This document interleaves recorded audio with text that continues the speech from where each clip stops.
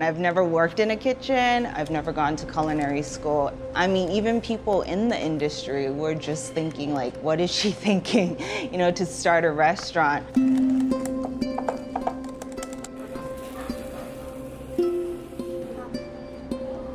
I've always been a nurturer, and I love to make people happy through food.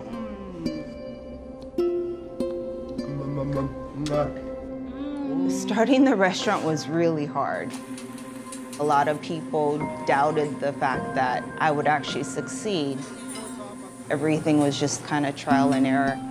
And we had a soft opening, and all the tickets started to come up, and I had no idea. Like, you just want to hide and go into a corner. You just got to make it happen and get through the day, and the next day will be better because we learned from the first day.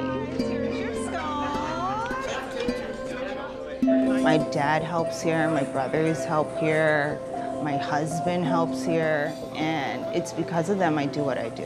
All the people who work here are friends and family. My banker, Noho, has done so much for my business.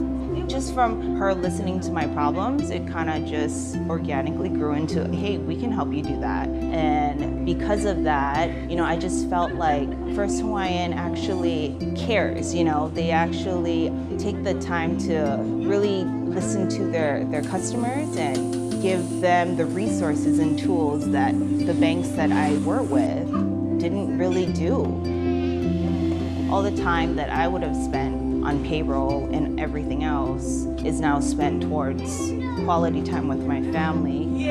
We're now at a point with this restaurant where I feel that I can move forward and try and establish another location.